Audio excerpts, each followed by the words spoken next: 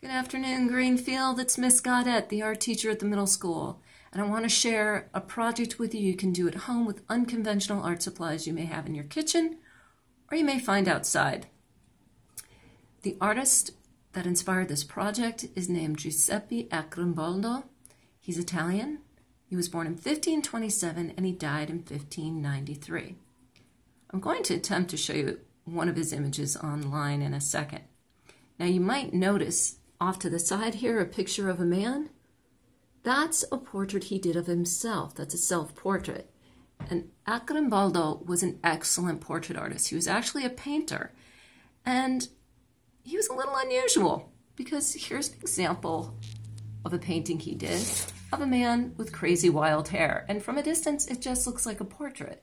However, when you get up close, you find out that the entire painting is made up of fruits and vegetables like pears and apples, cucumbers, and sometimes flowers.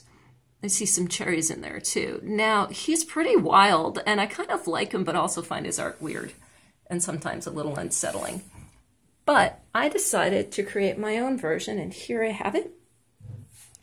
Not nearly as complicated as his, as you can see, but I had fun. I happen to have a lot of bouquets in my house because I love flowers.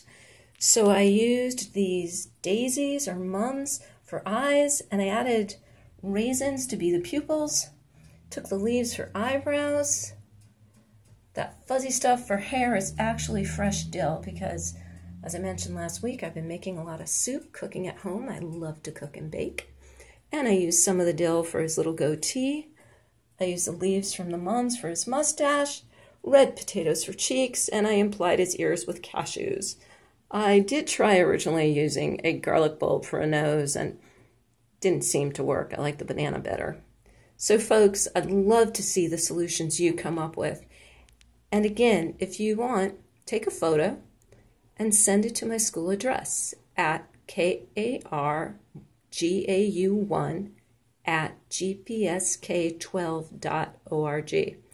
Remember, stay safe, stay home, make art.